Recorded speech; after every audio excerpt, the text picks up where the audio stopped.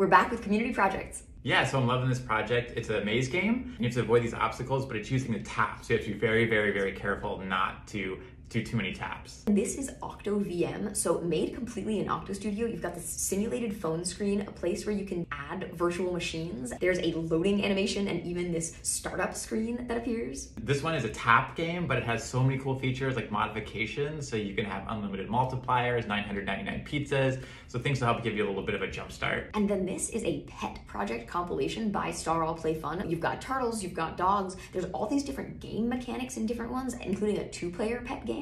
And then this is a platformer that I'm really loving. The sort of level design of the spikes is so perfect because you have to be really exact with when you're jumping your character. And then this is the latest in the Sprunko Pop series. And so it's a Sprunki game. There's a huge variety of the different character designs and then the buttons to represent them. The number of sound effects is incredible. And then this is Parkour Master 2. So in this one, you have 2 difficulty modes. You can customize your character. In the easier mode, there's just 1 platform, but in the harder mode, there's 2 platforms you're jumping sideways between while also trying to dodge objects. And then this is a graphic effect to make it kind of look like the 80s. And so it's using film grain. It has some ghosting effects. It really creates a cool look. But thanks for sending your projects. We'll see you next time.